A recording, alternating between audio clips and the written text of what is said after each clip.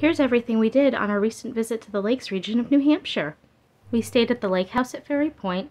This bed and breakfast is great for couples who are traveling. The hosts are super friendly. You can enjoy your dinner out on the deck as well as many great amenities that the inn has to offer. If you love animals, you gotta check out the Squam Lakes Natural Science Center. This is an ASA accredited zoo, and they have many interactive exhibits and activities for you to enjoy during your visit. And on the total opposite side of the spectrum, you've got to check out Fun Spot if you're a classic arcade cabinets fan. This place is huge, so give yourself plenty of time to enjoy it.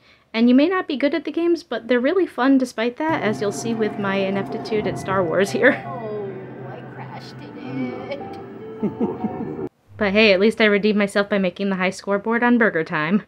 And for our last stop of the trip, we had to drive about an hour south to go to this charming little tea house. They also have a spa. Just make sure you make your reservations before your visit.